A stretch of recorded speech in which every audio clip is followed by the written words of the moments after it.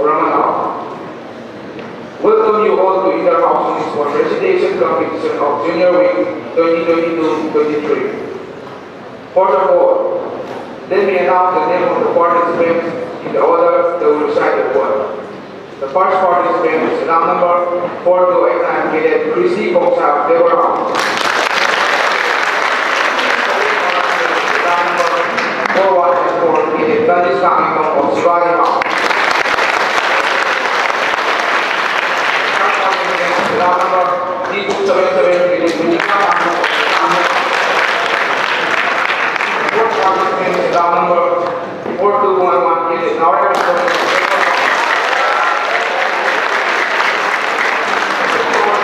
Round number 4111 Cadet Yakuma Songram of Brahman House. Round number 3281 Cadet Sudeni Nasham of Shivaji House. Round number 3273 Cadet Delana of Brahman House. Round number 417 Cadet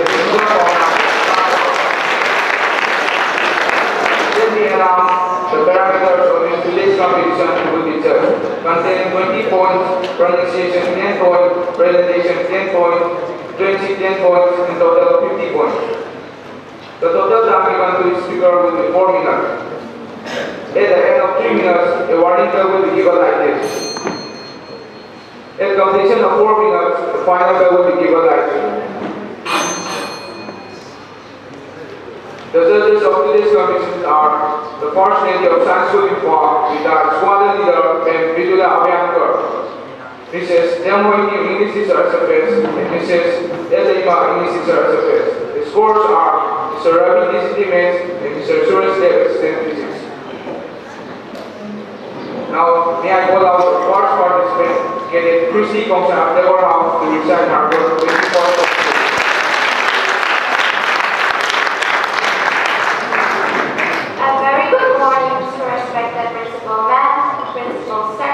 Vice Principal Sir, Administrative Officer, Senior Master, learned teachers, judges, brothers and sisters, and my dear friends.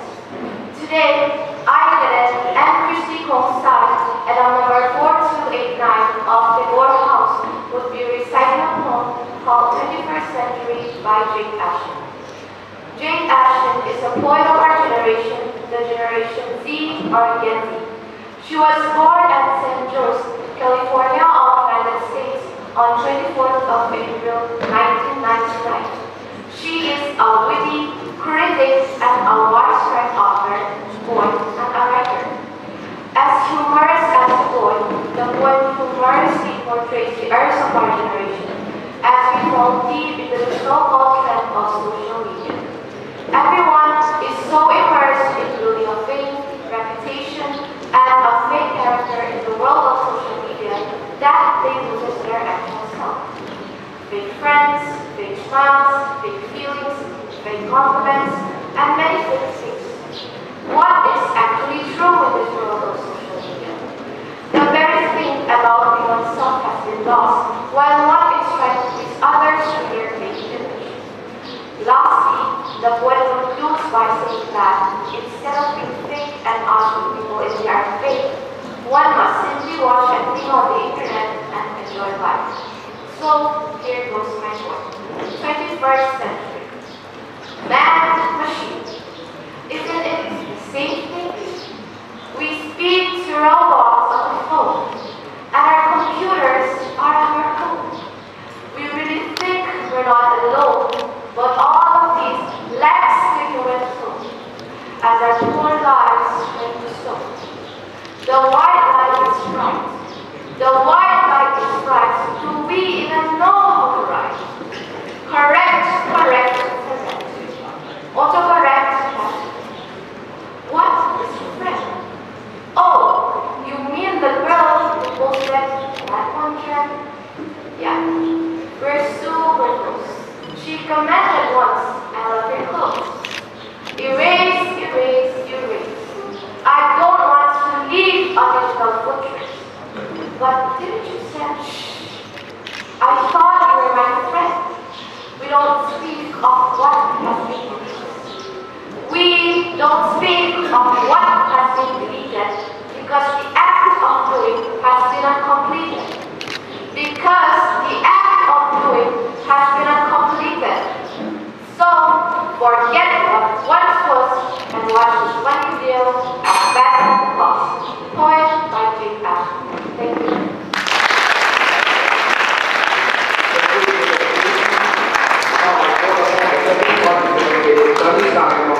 Metaji House to administer.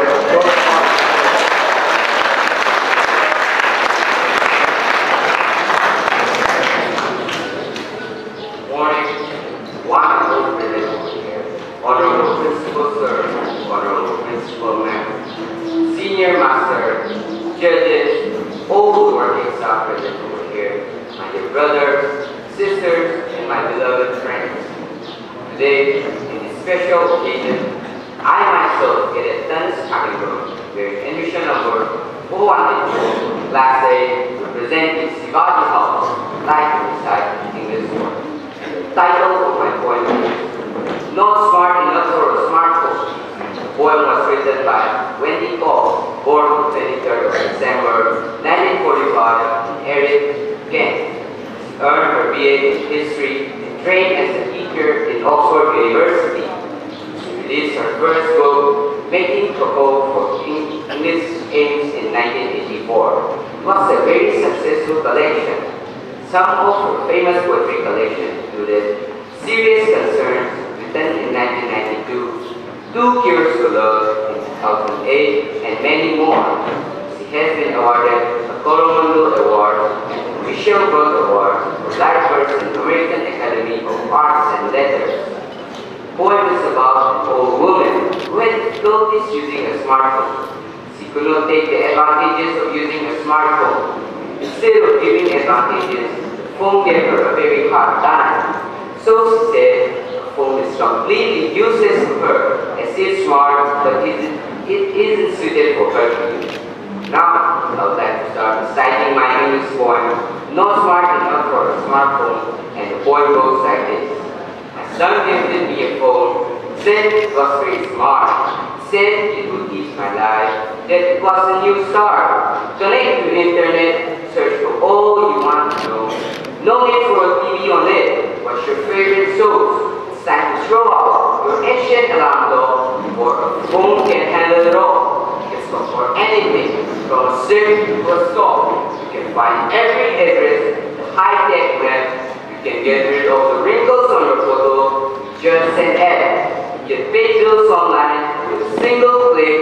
You can order a meal with just a finger's click. You have the world in your fingertips now, said he, but I struggled to make a simple call. Stupid old me. I wanted to use a calculator, but it took me an hour to find. I could have added up the number faster in my mind. I break into a sweat at the thought of my data bill. Strings and pains hit me a passing headache. So, for others, the smartphone may be hot and trendy, but for me, it's completely useless. As it's smart, but I am not. Thank you everyone, and have a marvelous day ahead.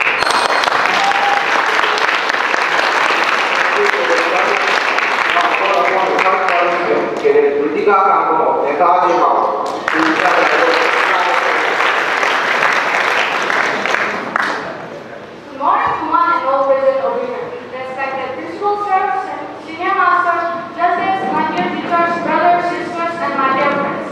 I am Recitation alum number B277 of Metaji House. Today, I am presenting a poem titled The Blind of Any. This poem was written by my dear father, Samarjit Kamba, who is the office superintendent of the school. He is the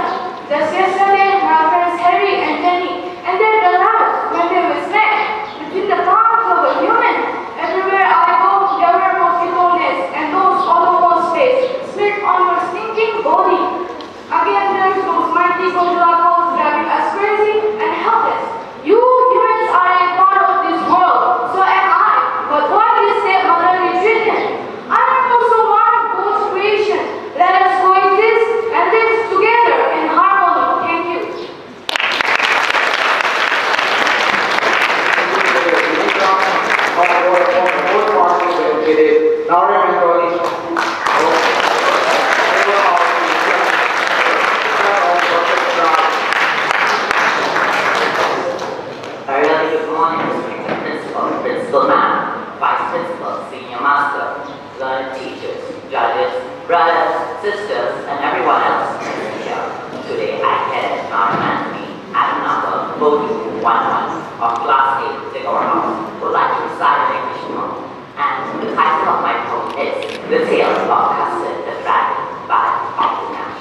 Dr. Nash, or Frederick Dr. Nash, born on 19 August 1902, was an American poet well known for his life verse, of which he composed over 500 pieces.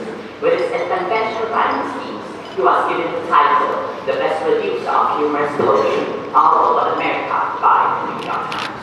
This poem is fancy in verse about Belinda, who lives alone in her house with her 4 pets. A little black kitten, a little gray mouse, a little yellow dog, and a little dragon.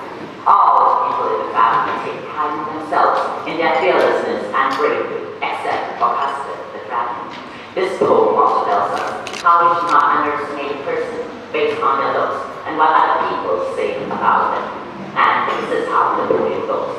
Belinda lived in a little white house with a little black kitten and a little grey mouse and a little yellow dog and a little red wagon and a radio, Trulio, cowardly dragon. Now, the name of the little black kitten was Ink, and the little grey mouse she called her Blake, and the little yellow dog was sharp as mustard.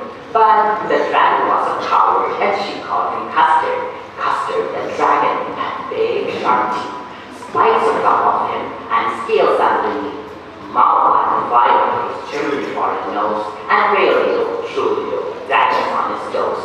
Belinda was brave as a barrel full of bears. Ink and Flame chased lion down these stairs. Mustard was as brave as a tiger in a rage, while Custard cried for a nice little cage. Belinda tickled him, she tickled him unmerciful. Ink, Flame, and Mustard, they rudely called him perceiver. All sat laughing in the little red wagon at the radio, Trulio, cowardly dragon. Belinda giggled till she shook the house, and Flame said weep with giggling for a mouse. Ink and Mustard ruled off the stage, while Custard was still crying for a nice little cage. Suddenly, they heard a nasty sound. Mustard growled and they all looked around. Ink said eek and oh, cried Belinda, for there was a pirate climbing in the window. Pistol in his left hand, pistol in his right. His beard was black, one leg was wood. It was clear that the pirate meant no good. Belinda, pale, she cried, help, help, and Mustard fled with a terrified yell. Ink hurried down to the bottom of the household, while little Mouse blinked, strategically mousehole, but up jumped Custard, snorting like an engine. Thank you.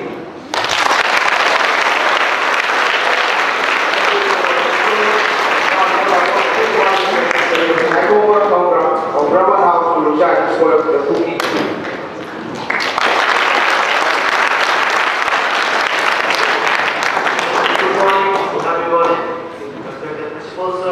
Principals, ma'am, senior master, respected judges, beloved teachers, brothers, sisters, and my dear friends. Today, I gathered Yakoma Tungram of Brahman House would like to recite an English poem. And the title of my poem is The Cookie Tea. So, before starting my poem, I would like to share a few words about the poem. This poem is about This poem is about the previous. This poem. Sorry, sir.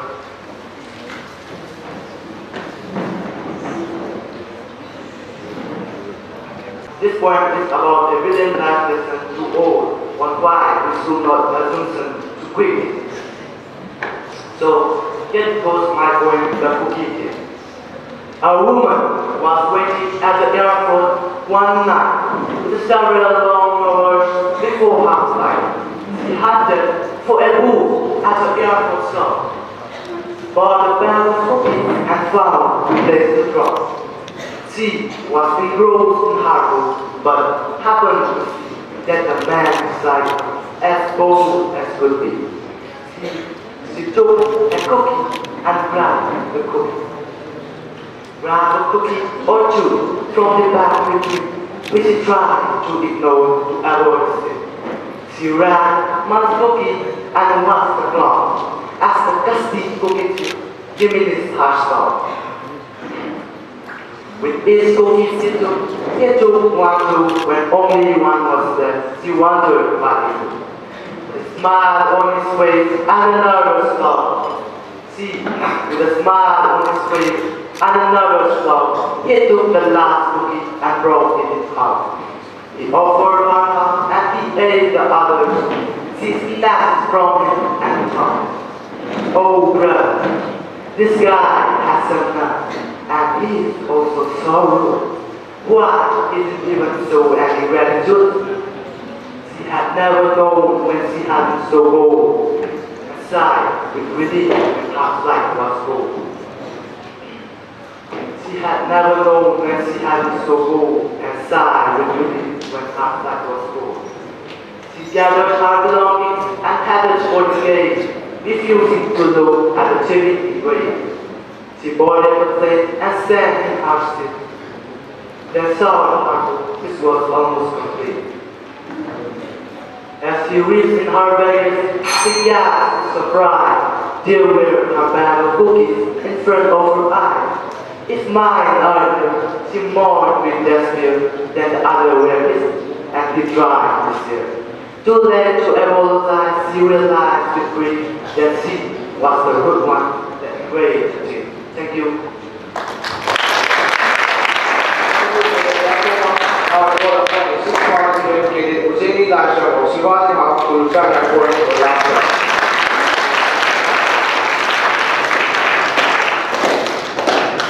Continuous overflow of powerful feeling is known as voice by Wordsworth. Good morning, respected principal, ma'am, principal sir, VP sir, Adam official, senior master, learned teachers, judges, my dear brothers, sisters, and friends. I'm Ujjaini Ashram, D281, representing Shivaji House in this English poem recitation competition. Ricardo Elisha Neftali Reyes Basalto, better known as pen name and later legal name, Pablo Neruda, was a Chilean poet, diplomat, and politician who won the 1971 Nobel Prize in Literature. The poem Your Laughter was published as a part of a collection of poetry by Neruda entitled The Captain's Verses, which was published in the year 1970.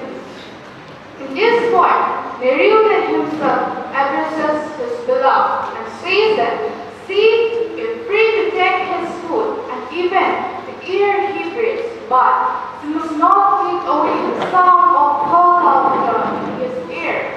Thus, he equates his beloved laughter with all that absolutely essential for human survival. Here goes my poem, Your Laughter, by Pablo Neruda.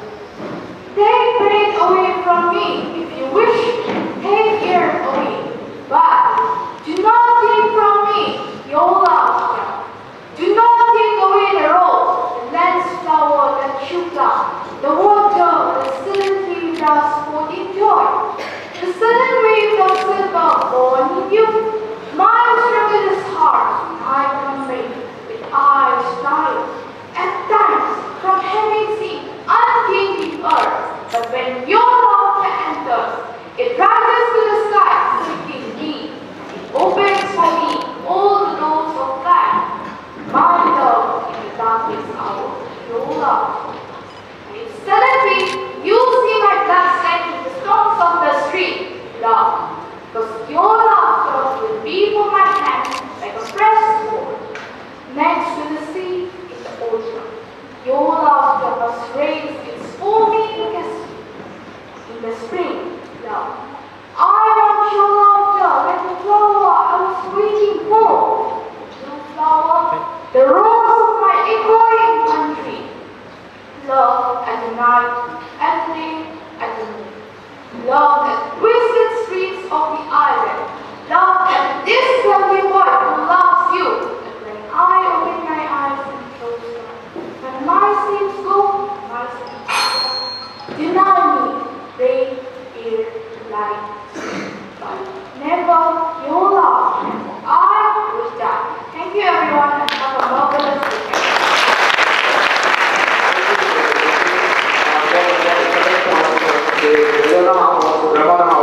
Richard Airport, where I am already.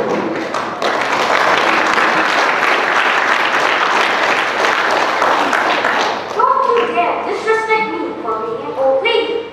My skin may be wrinkled, but I'm not mature yet.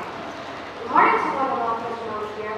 Honorable Principal, Principal Madam, Vice Principal, Senior Master, Judges, learned teachers, brothers, sisters, and friends. Today, in this inter-house poem recitation competition, I am Valora, representing our house, the London side, a poem, and the title of my poem is When I'm an Old Lady by Joanne Mary Baxter. First, a brief introduction about the poem. Joanne Mary Baxter is a physician, is a medicine physician and academy. She is director and professor of Bohatu Center of the Hara Maori and co-director of the Maori Health Center Workforce Development Unit at the University of Ogawa.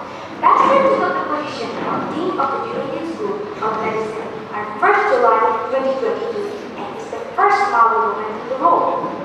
Now on the poem. The poem is both humorous and instructive in both ways. In one way, it is humorous that the speaker, as a mother, speaks of the acts like children in their old age. It is instructive in the sense that it finally describes the acts that it usually describes, that it usually do. The poem also explores difficulties that parents, particularly a mother, explore faces while upbringing their child.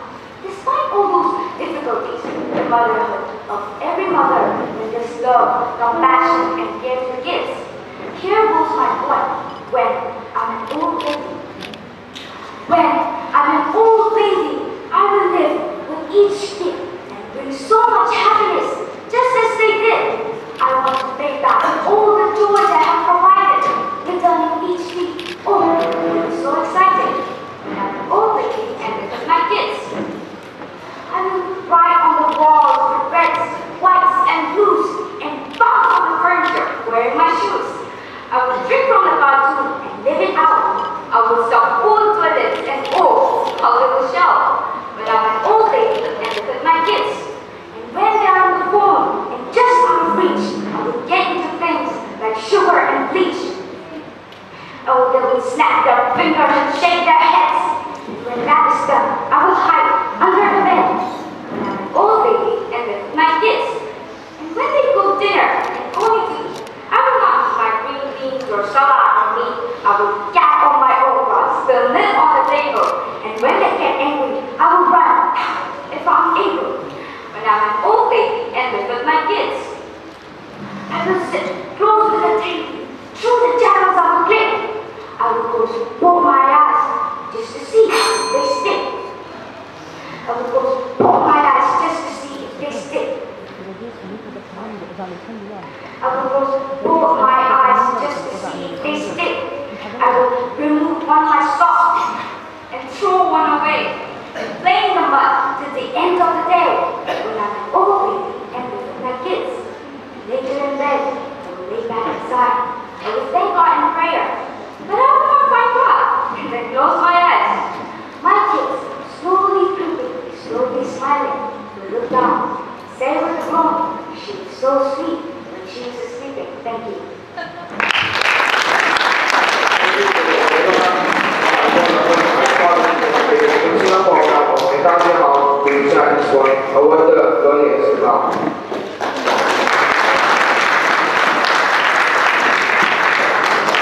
First of all, very good morning, respected Principal Ma'am, Principal Sir, Senior Master, respected judges, teachers, brothers, sisters, my dear beloved friends. In this fine morning, I, Cadet Paul Kushia, bearing admission number 4178, representing the Taxi House in this Junior English Poem Recitation Competition on the title, I on the Lonely as a Cloud. Before I start my poem, I want to give a short introduction about the poem and the poet. So, the poem is written by William Wordsworth, one of the most famous English poets. He was born on 1st April 1770 in Cockermouth, Gambia. The year 1793 shows the first publication of poems by William Wordsworth in the 1795, he received a legacy of 900 pounds from Wesley Gilbert and became able to pursue his career as a poet. As being such a good poet, he wrote such good poems. He was especially within the Tractarian, and he helped to launch the Romantic age in the English literature.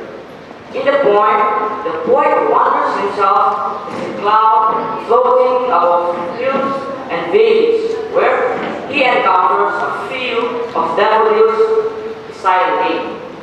Daffodils have a long-lasting effect on the poet.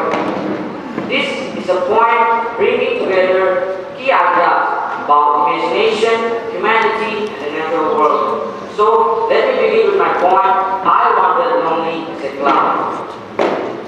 I wandered lonely as a cloud that flows on high on and hills, where all at once I saw a crowd, a host of golden daffodils, beside the lake, beneath the trees, fluttering and dancing in the breeze, continuous as stars that shine and twinkle on the Milky Way.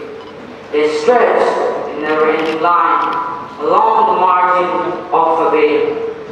10,000 saw I at a glance, tossing their heads in sprightly dance. The waves beside them dance. They are in sprightly dance in glee. In such a jocund company, I gazed and gazed and gazed, but little thought what will the show to me had brought. And then my heart with pleasure fills, dances with the daffodils. Thank you everyone, and have a day.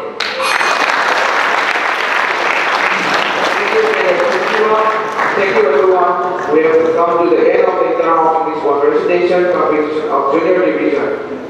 I now hand over the mic to Cadet Vikrant and Cadet Victor to conduct Manipuri poem recitation competition of junior division.